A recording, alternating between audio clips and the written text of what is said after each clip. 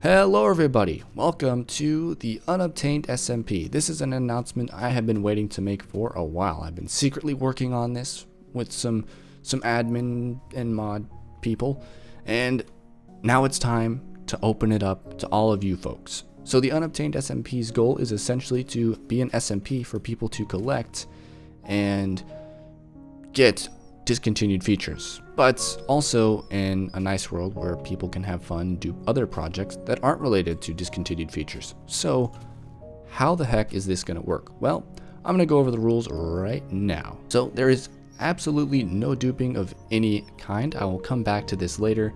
There's no stealing or griefing, no X-ray, flight, killaura, hacks of any kind, no unsolicited PvP, and all the rules of the Minecraft discontinued features Discord all apply here because this is an extension of that Discord.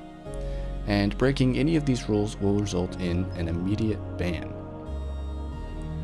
So you may be wondering, with that no duping rule, how are you supposed to get more unobtainables if you can't dupe them?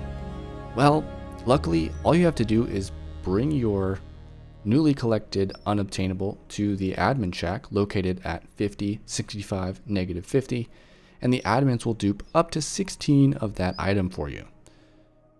Sounds pretty good, right? Well, what if you want more than 16 of that unobtainable? Well, us, the admin team, are going to be hosting events and minigames for all members to participate in whenever they'd like, and the winner gets to pick their prize of unobtainable goods, and that's how things are going to be run. So when will the server update, and what versions will the server go through? Updates will occur when the unobtainables of the specific version have been collected and the majority of players are satisfied with all the projects they've done in that version and wish to move on.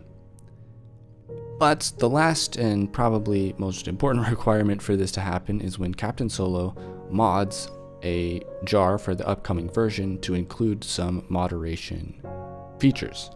Essentially, the jars we're running on the server have a block log and a item log so that we can make sure that we're punishing the correct people for griefing and stealing. So yeah, we do know who you are. Anyways, the current version is beta 1.6 test build 3, and you can get whitelisted by joining the Discord and filling out a Google form and then being whitelisted within 24 hours. Yeah, so hope to see you soon.